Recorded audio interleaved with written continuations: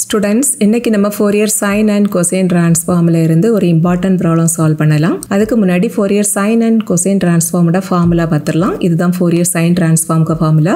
இது Fourier cosine transformோட formula.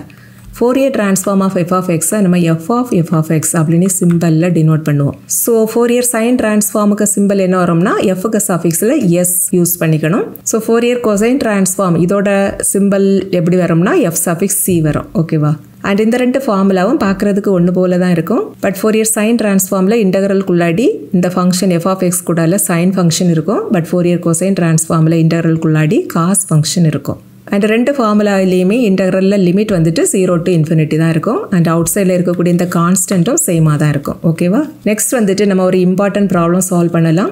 இந்த ப்ராப்ளமும் நிறைய டைம் செமஸ்டர் எக்ஸாமில் கேட்டிருக்காங்க. இங்கே ரெண்டு பார்ட்டாக கொஸ்டின் கேட்டிருக்காங்க. ஃபர்ஸ்ட் இந்த ஃபங்க்ஷனோட Fourier cosine transformக்கு வேல்யூ கண்டுபிடிக்க சொல்லியிருக்காங்க. That is f suffix c of e power minus a square x square இதை தான் ஃபர்ஸ்ட்டாக கண்டுபிடிக்க சொல்லியிருக்காங்க. அதுக்கப்புறம் அதை யூஸ் பண்ணி இந்த பார்ட்டை கண்டுபிடிக்க சொல்லியிருக்காங்க. இங்கே நம்ம இந்த வேல்யூ கண்டுபிடிக்கிறதுக்கு ஒரு ப்ராப்பர்ட்டி யூஸ் பண்ணுவோம். என்ன ப்ராப்பர்ட்டினா Fourier sine transform of x into f of x is equal to minus d by ds of Fourier cosine transform of f of x. That is ஒரு ஃபங்க்ஷன் வந்துட்டு x into f of x இந்த ஃபார்மில் இருந்தது அப்படின்னா அதோட Fourier sine transform கண்டுபிடிக்கிறதுக்கு நம்ம இந்த ப்ராப்பர்ட்டி யூஸ் பண்ணணும். அண்ட் அதோட கொசைன் டிரான்ஸ்ஃபார்ம் கண்டுபிடிக்கிறதுக்கு இந்த ப்ராப்பர்ட்டியை யூஸ் பண்ணணும். சப்போஸ் கொடுத்துருக்கக்கூடிய அந்த ஃபங்க்ஷன் வந்துட்டு x into e power ax அல்லது x into sin function அல்லது x into cos function இப்படி x into another function of x இந்த ஃபார்மில் ஒரு ஃபங்க்ஷன் கொடுத்துக்கிட்டு Fourier sine transformோ cosine transformோ கேட்டால் நம்ம இந்த ப்ராப்பர்ட்டியை யூஸ் பண்ணணும். அப்போ தான் இன்டகிரேஷன் ஈஸியாக இருக்கும். ஓகேவா? இங்கேயும் நமக்கு என்ன கண்டுபிடிக்க சொல்லியிருக்காங்கன்னா Fourier sine transform of x into இங்கே ஒரு ஃபங்க்ஷன் இருக்குது பார்த்தீங்களா? இதை நம்ம f of x போல் அசீம் பண்ணிக்கலாம். இங்கே நம்ம கண்டுபிடிக்க வேண்டிய அந்த ஃபங்க்ஷன் வந்துட்டு x into f of x அந்த ஃபார்மில் இருக்குது. அதனால் இங்கே நம்ம இந்த ப்ராப்பர்ட்டியை யூஸ் பண்ணணும். ஓகேவா? ஃபர்ஸ்ட் நம்ம Fourier cosine transformை கண்டுபிடிச்சிடலாம். இதுதான் Fourier cosine transform of f of x கண்டுபிடிக்கிறதுக்குள்ள formula. இங்கே நமக்கு கொடுத்துருக்கக்கூடிய அந்த ஃபங்க்ஷன் வந்துட்டு அப்படியே நம்ம ப்ரீவியஸ் ப்ராப்ளம் சால்வ் பண்ணோம் பார்த்தீங்களா? அதே போல தான் இருக்குது. தட் இஸ் நம்ம ப்ரீவியஸ் வீடியோவில் Fourier transform of e power minus a square x square இதோட வேல்யூவை தான் கண்டுபிடிச்சோம். ஸோ அந்த ப்ராப்ளத்தோட ப்ரூஃபை தான் நம்ம இங்கே யூஸ் பண்ண போகிறோம். பிகாஸ் ரெண்டு ப்ராப்ளத்துலேயும் அந்த ஃபங்க்ஷன் சேமாக இருக்குது. பட் ஃபார்முலா தான் வித்தியாசமாக இருக்குது. அங்கே Fourier transformக்கு ஃபார்முலா, இங்கே Fourier cosine transformக்கு ஃபார்முலா. ஸோ இந்த ஃபார்முலாவை Fourier transformக்கு ஃபார்முலா போல் ரீஅரேஞ்ச் பண்ணிட்டோம் அப்படின்னாக்க ப்ரீவியஸ் ப்ராப்ளத்துக்கு ப்ரூஃபை நம்ம இங்கே அப்ளை பண்ணிக்கலாம். ஸோ நீங்கள் இந்த Fourier transform of e power minus a square x squareங்கிற ப்ராப்ளத்தை படிச்சிட்டிங்க அப்படின்னாக்க இந்த Fourier cosine transform of e power minus a square x square இதையும் நம்ம ரொம்ப ஈஸியாக எழுதிடலாம். அடிஷ்னலாக நீங்கள் படிக்க வேண்டிய அவசியம் இல்லை. ஓகேவா? சேம் ப்ரூஃபை இங்கே கொடுத்தா போதும். அதுக்கு ஃபர்ஸ்ட் இந்த Fourier cosine transform ஃபார்முலாவை Fourier transform ஃபார்முலா போல் ரீஅரேஞ்ச் பண்ணணும். ஆல்ரெடி நீங்கள் படிச்சிருக்கீங்க Fourier transform of f of x இதோட ஃபார்முலா வந்துட்டு 1 by root of 2 pi then integral minus infinity to plus infinity f of x into e power I s x into dx.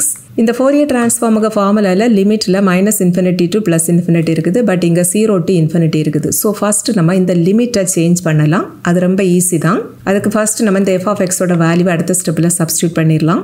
இங்கே f of xக்கு பதிலாக e power minus a square x square இருக்குதா? இப்போ பாருங்கள் இந்த இன்டெக்ரலுக்குள்ளாடி ரெண்டு different ஃபங்க்ஷனோட ப்ராடக்ட்டில் value இருக்குது. இந்த ரெண்டு ஃபங்க்ஷனுமே ஈவன் ஃபங்க்ஷன் தான். இந்த எக்ஸ்பொனென்ஷியல் ஃபங்க்ஷன் ஈவன், இந்த காஸ் ஃபங்க்ஷன் இதுவும் ஆல்ரெடி படிச்சிருப்பீங்க, இதுவும் ஈவன் தான். இந்த எக்ஸ்பொனென்ஷியல் ஃபங்க்ஷன் எப்படி ஈவன் ஃபங்க்ஷன் அப்படின்னா ஈக்க பவரில் ஒரு வேரியபிள் எக்ஸ் இருக்குதுன்னு வச்சுக்கோங்க. அதுக்கு பவர் வந்துட்டு ஈவன் நம்பராக இருந்தது அப்படின்னா அந்த ஃபங்க்ஷன் ஈவன் ஃபங்க்ஷன் தான். For example e power X square அல்லது e பவர் எக்ஸ் பவர் 4 அல்லது e பவர் எக்ஸ் பவர் 6 இந்த வேரியபிளுக்கு கூடால எந்த கான்ஸ்டன்ட் இருந்தாலும் நோ ப்ராப்ளம். ஓகேவா? That is e power a into X power 4 இது வந்துட்டு ஈவன் ஃபங்க்ஷன் தான். Suppose e power a into X power 4 plus X இருக்குதுன்னு வச்சுக்கோங்க. இந்த ஃபங்க்ஷன் வந்துட்டு ஈவன் ஃபங்க்ஷன் கிடையாது. பிகாஸ் இதில் பாருங்க ஈக்க பவரில் ரெண்டு டேர்ம் இருக்குது. ரெண்டாவது டேர்முக்கு பவர் வந்துட்டு 1 வந்துட்டு ஆட் நம்பர். ஸோ இந்த ஃபங்க்ஷன் வந்துட்டு ஆட் ஃபங்க்ஷனாகவும் இருக்காது, ஈவன் ஃபங்க்ஷனாகவும் இருக்காது. ஈக்க பவரில் எத்தனை டேர்ம் இருந்தாலும் எல்லா டேர்ம்லேயும் எக்ஸுக்கு பவர் ஈவன் நம்பராக இருந்தது அப்படின்னா மட்டும்தான் அந்த ஃபங்க்ஷன் ஈவன் ஃபங்க்ஷன். இங்கே நமக்கு ஈக்க பவரில் ஒரே ஒரு டேர்ம் தான் இருக்குது. இங்கே எக்ஸுக்கு பவர் 2 வந்துட்டு ஈவன் நம்பர். ஸோ இந்த ஃபங்க்ஷன் வந்துட்டு ஈவன் ஃபங்க்ஷன் தான். அதே போல் இந்த காஸ் ஃபங்க்ஷன் ஆல்ரெடி நீங்கள் படிச்சிருக்கீங்க, அது வந்துட்டு even function. But sign function வந்துட்டு ஆட் ஃபங்க்ஷன். இங்கே இன்டெக்ரலுக்குள்ளாடி ரெண்டு ஈவன் ஃபங்க்ஷனோட ப்ராடக்டில் இருக்குது. ஈவன் ஃபங்க்ஷனையும் ப்ராடக்ட் பண்ணுனா மறுபடியும் நமக்கு ஈவன் ஃபங்க்ஷன் தான் கிடைக்கும். தட் இஸ் இந்த இன்டெக்ரலுக்குள்ளாடி நமக்கு ஒரு ஈவன் ஃபங்க்ஷன் இருக்குது. ஸோ இங்கே நம்ம இந்த லிமிட்டை மாற்றுறதுக்கு ஒரு ஈவன் ஃபங்க்ஷனோட டெஃபினிஷனை யூஸ் பண்ண போகிறோம். என்ன டெஃபினிஷன்னா ஆல்ரெடி நீங்கள் படிச்சிருக்கீங்க, integral -a2 + a f of x dx.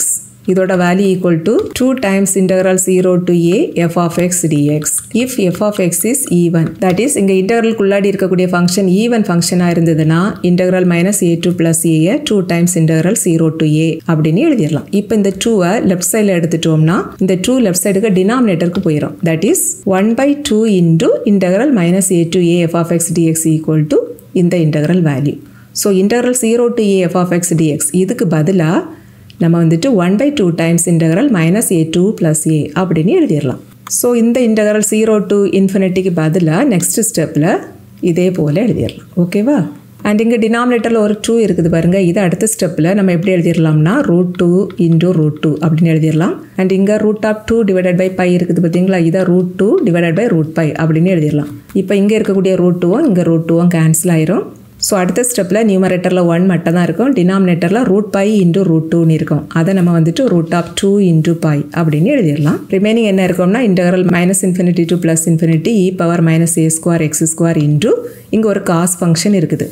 இந்த காஸ் ஃபங்க்ஷனை நம்ம அடுத்ததாக e பவர் isx அந்த ஃபார்முக்கு ரீஅரேஞ்ச் பண்ண போகிறோம். தட் இஸ் நம்மளோட எய்ம் இங்கே என்னதுன்னா இந்த ஃபோரியர் கொசைன் டிரான்ஸ்ஃபார்மோட ஃபார்முலாவை ஃபோரியர் டிரான்ஸ்ஃபார்ம் ஃபார்முலாவுக்கு கன்வெர்ட் பண்ணுறோம். அவ்வளோதான். ஆல்ரெடி நீங்கள் படிச்சிருப்பீங்க e பவர் i θ. இதை நம்ம எப்படி எழுதிடலாம்னா cos θ + i sin θன்னு எழுதிடலாம். இந்த காஸ் ஃபங்க்ஷனில் θக்கு பதிலாக என்ன இருக்குது பாருங்கள், s × x இருக்குது. ஸோ e பவர் isx இதை நம்ம எப்படி எழுதிடலாம்னா cos s × x + i sin s × x அப்படின்னு எழுதிடலாம். இங்கே நமக்கு இன்டெக்ரல் குள்ளாடி இந்த வேல்யூ தான் இருக்குது, cos s × x தான் இருக்குது. இந்த cos ஃபங்க்ஷன் வந்துட்டு e பவர் isx இதோட ரியல் பார்ட்.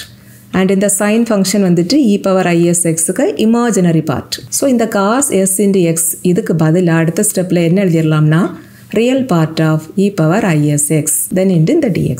நெக்ஸ்ட் நம்ம வந்துட்டு இந்த ரியல் பார்ட் ஆஃப் இதை நம்ம இந்த இன்டெக்ரலுக்கு அவுட் சைடில் எழுதிடலாம். ஸோ நமக்கு இன்டெகிரேஷன் இப்படி கிடைக்கும். இப்போ இதில் பாருங்கள் இந்த 1/√2π இன்டு இன்டெக்ரல் -∞ to +∞ இன்டு இங்கே ஒரு ஃபங்க்ஷன் இருக்குது இல்லையா, இது வந்துட்டு f of x போல இருக்குதா. That is integral f of x into e power isx into dx அந்த ஃபார்முக்கு வந்தாச்சு. இது வந்துட்டு ஃபோரியர் டிரான்ஸ்ஃபார்ம் ஆஃப் இங்கே இருக்கக்கூடிய ஃபங்க்ஷன் e பவர் -a²x² அதோட ஃபார்முலா. ஸோ இந்த ப்ராக்கெட்டுக்குள்ளாடி இருக்கக்கூடிய இவ்வளோத்துக்கு பதிலாக நம்ம இப்படி எழுதிடலாம். அண்ட் ஆல்ரெடி ப்ரீவியஸ் வீடியோலேயே நம்ம Fourier transform of e power -a²x² இதோட வேல்யூ கண்டுபிடிச்சிருக்கிறோம். அதோட ஆன்சர் வந்துட்டு இதுதான், e power -s²/4a² a × √2. So இந்த வேல்யூவை கொண்டு அடுத்த ஸ்டெப்பில் சப்ஸ்டியூட் பண்ணிடலாம். நீங்கள் எக்ஸாமில் இந்த கொஸ்டின் கேட்டாங்க அப்படின்னாக்க இதிலேருந்து டைரெக்டாக இந்த ஆன்சர் எழுதக்கூடாது, இதோட ப்ரூஃபையும் இங்கே கொடுக்கணும். அந்த ப்ரூஃப் வந்துட்டு வீடியோ நம்பர் 7ல் இருக்குது. அதோட லிங்கையும் நான் இங்கே டிஸ்கிரிப்ஷனில் கொடுக்குறேன், தேவைப்படுறவங்க யூஸ் பண்ணிக்கோங்க. நெக்ஸ்ட் வந்துட்டு இந்த வேல்யூக்கு ரியல் பார்ட்டை தான் நம்ம ஆன்சராக சூஸ் பண்ணணும். இங்கே நமக்கு ரியல் பார்ட் மட்டும்தான் இருக்குது, because imaginary part that is I அப்படிங்கிற டேர்ம் இங்கே இல்லவே இல்லை. ஸோ இங்கே இருக்கக்கூடிய எல்லாமே நமக்கு ரியல் பார்ட் தான். So real part of this function is also equal to இங்கே இருக்கக்கூடிய சேம் ஃபங்க்ஷன். ஸோ இதுதான் Fourier cosine transform of e power -a²x² answer. அடுத்தது நம்ம என்ன கண்டுபிடிக்க போகிறோம்னா Fourier sine transform of x into இந்த எக்ஸ்பொனென்ஷியல் ஃபங்க்ஷன். இங்கே நமக்கு function x × f of x அந்த ஃபார்மில் இருக்கிறதுனால இந்த ப்ராப்பர்ட்டியை அடுத்ததாக நம்ம யூஸ் பண்ணிக்கணும். That is f சஃபிஸ் s of x × f of x இதோட value -d/ds of fc of f of x. இங்கே f of x ஓட வேல்யூ e பவர் -a²x². அந்த வேல்யூவை கொண்டு அடுத்த ஸ்டெப்பில் சப்ஸ்டியூட் பண்ணியிருக்கிறோம். அண்ட் ஆல்ரெடி ப்ரீவியஸ் பார்ட்டில் நம்ம fc of e power -a²x² இதோட வேல்யூவை தான் கண்டுபிடிச்சிருந்தோம். அதோட வேல்யூ இது தான். இதை கொண்டு அடுத்த ஸ்டெப்பில் சப்ஸ்டியூட் பண்ணிடணும். நெக்ஸ்ட் நம்ம இந்த ஃபங்க்ஷனை எஸ்ஸை பொறுத்து டிஃப்ரென்ஷியேட் பண்ணணும்னா நமக்கு ஃபைனல் ஆன்சர் கிடச்சிரும். இங்கே எஸ் தான் வேரியபிள், இங்கே டினாமினேட்டரில் இருக்கக்கூடிய a × √2 கான்ஸ்டன்ட் தானே. ஸோ இதை நம்ம டிஃப்ரென்ஷியேட் பண்ணுறப்ப இந்த டினாமினேட்டரில் இருக்கக்கூடிய வேல்யூவை அடுத்த ஸ்டெப்பில் அப்படியே வச்சுக்கணும். நியூமரேட்டரில் இருக்கக்கூடிய இந்த ஃபங்க்ஷனை மட்டும் டிஃப்ரென்ஷியேட் பண்ணி எழுதினா போதும். இங்கே அவுட் சைடில் ஒரு மைனஸும் இருக்கும். அண்ட் இங்கே நமக்கு ஃபங்க்ஷன் எப்படி இருக்குதுன்னா ஒரு எக்ஸ்பொனென்ஷியல் ஃபங்க்ஷன் இருக்குது. And d/dx of e power ax இதோட ஃபார்முலா என்னதுன்னா இங்கே இருக்கக்கூடிய ஃபங்க்ஷனை ஃபஸ்ட்டு அப்படியே எழுதிடணும். தென் இன்டு இந்த பவரில் இருக்கக்கூடிய இந்த வேல்யூக்கு டிஃபரன்ஷியல் வேல்யூவை அடுத்ததாக எழுதணும். இங்கே இருக்கக்கூடிய ஏ வந்துட்டு கான்ஸ்டன்ட், தென் இன்டு எக்ஸ் பவர் ஒன்னுக்கு differential value with respect to எக்ஸ்னா 1 தான். That is e power ax into ஏ. இதுதான் இதோட ஃபார்முலா. இங்கேயே நமக்கு ஒரு எக்ஸ்போனன்ஷியல் ஃபங்க்ஷன் தான் இருக்குது. ஸோ இதோட டிஃபரன்ஷியல் வேல்யூ என்ன வரும்னா ஃபர்ஸ்ட் இங்கே இருக்கக்கூடிய same function எழுதிடணும். That is e power minus S square by 4a square then into இப்போ நம்ம இந்த பவரில் இருக்கக்கூடிய இந்த வேல்யூக்கு டிஃபரன்ஷியல் வேல்யூவை எழுதணும். இதில் பாருங்க நியூமரேட்டரில் ஒரு மைனஸ் இருக்குது, டினாமினேட்டரில் ஒரு 4a ஸ்கொயர் இருக்குது. இது கான்ஸ்டன்ட். அந்த கான்ஸ்டன்ட் அப்படியே எழுதிக்கலாம். இங்கே வேரியபிள் வந்துட்டு எஸ் ஸ்கொயர் தான். இதை மட்டும் நம்ம இங்கே டிஃபரன்ஷியேட் பண்ணி எழுதணும். அண்ட் ஆல்ரெடி நீங்கள் படிச்சிருக்கீங்க எக்ஸ் பவர் என். இதோட டிஃபரன்ஷியேஷன் ஃபார்முலா என்ன வரும்னா n into X power n minus 1. இங்கே நமக்கு variable S. So S power 2க்கு டிஃபரன்ஷியல் வேல்யூ என்ன வரும்னா 2 இன்டு எஸ் பவர் 1. அண்ட் இங்கே ஒரு 2 and 4 கேன்சல் ஆகி டினாமினேட்டரில் 2 கிடைக்கும். அண்ட் இங்கே ஒரு மைனஸ் இருக்குது, ரெண்டும் ப்ராடக்ட்டில் இருக்குதா. ஸோ ப்ராடக்ட் பண்ணுறப்ப ப்ளஸ்ஸாக மாறிடும். இப்போ நமக்கு நியூமரேட்டரில் இங்கே ஒரு எஸ் இருக்கும் அண்ட் இங்கே ஒரு எக்ஸ்போனன்ஷியல் ஃபங்க்ஷன் இருக்கும். அண்ட் டினாமினேட்டரில் இங்கே ஒரு √2 இருக்குது, இங்கே ஒரு 2 இருக்குது. That is 2√2. அதுக்கப்புறம் இங்கே ஏ பவர் 1 இருக்குது, இங்கே ஏ பவர் 2 இருக்குது. ரெண்டே ப்ராடக்ட் பண்ணால் ஏ பவர் 3 மாறிடும். இதுதான் Fourier sine transform of X into e power minus A square X square அதோட வேல்யூ. ஓகேவா?